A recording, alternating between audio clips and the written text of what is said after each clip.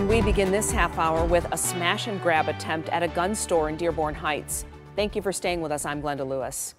Two thieves rammed a red Hyundai sedan straight into the store. You see it there. The scary situation unfolding early this morning. 7 Action News reporter Faraz Javed shows us why the crooks left empty-handed and how police are working to put a stop to crimes like this. This camera footage first shows the red Hyundai canvassing the area around 3:27 a.m.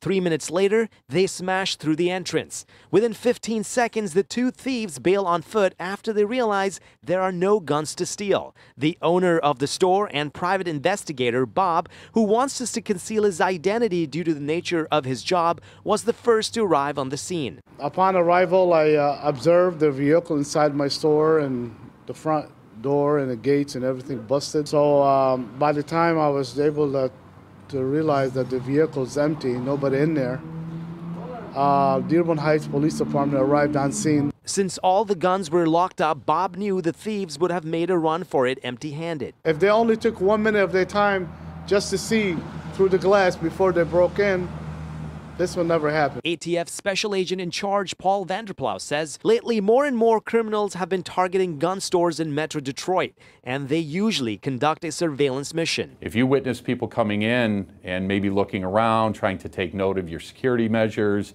or your store layout, if you see something, say something. Back in September, nearly 100 firearms were stolen from 2 gun stores, one in Westland and the other in Dearborn Heights. The ones over the summer, we were able to effect 10 arrests in that.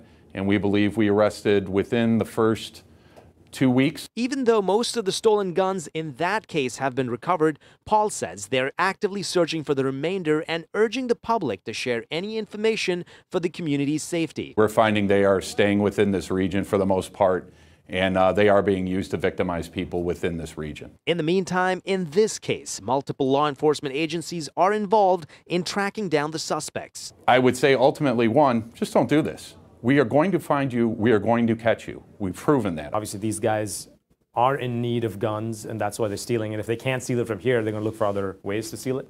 Yeah, I'm almost positive they'll look for other ways. And that's honestly my goal, is to have them keep trying to find other ways till they run out of ways. Now, Bob says the city has given him the green light to install cement barriers at the entrance to prevent such incidents from happening again.